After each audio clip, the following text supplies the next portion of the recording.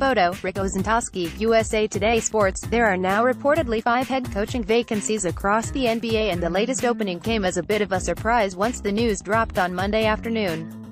According to a report from Vincent Ellis of Freep.com, which was quickly followed up by a report from Adrian Wojnarowski of ESPN.com, the Detroit Pistons have decided to part ways with veteran head coach and president of basketball operations Stan Van Gundy after joining the franchise during the spring of 2014.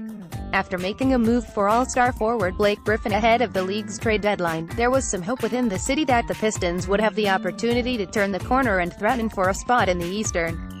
Conference playoffs, but, as we all know, that never came to fruition as Detroit finished the 2017-18 campaign with a record of 39-43, which was good enough for 9th place in the East, one spot outside of the postseason.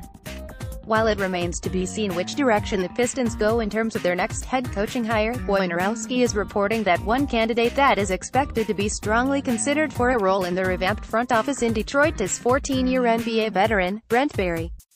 With Van Gundy officially out of the picture in Detroit, there are now no current NBA coaches with total authority over their own roster, as Stan was the last head coach who also held the front office power of running the team's basketball operations.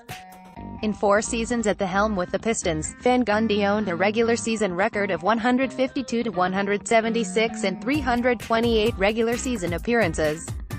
In one trip to the postseason, Detroit lost all 4 games that they played under the guidance of Van Gundy. While he did not enjoy the type of success with the Pistons that anyone associated with the franchise had hoped, Van Gundy's career coaching record is still rather solid, as he owns an overall